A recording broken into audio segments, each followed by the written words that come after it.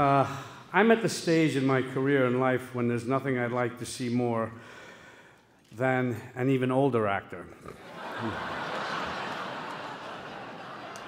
It gives me hope. I look at Eli and think, hey, I could do this for another 30, 40 years. I've known Eli for, oh God, I don't know, it's many years.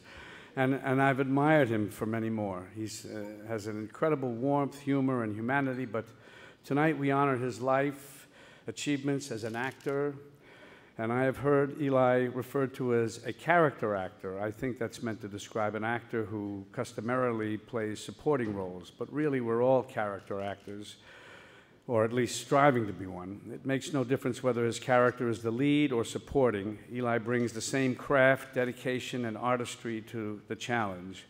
His drive has always been to do the best for the film, never for himself. His body of work is a testament to his range and accomplishment. And I congratulate Eli on this honor, and I congratulate the Academy for making a statement that while we appreciate our biggest stars, we also celebrate our greatest actors.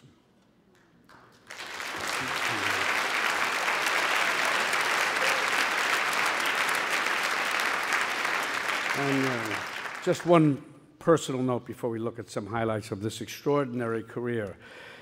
Eli, now that we're going up for the same parts, I hope we can still remain friends.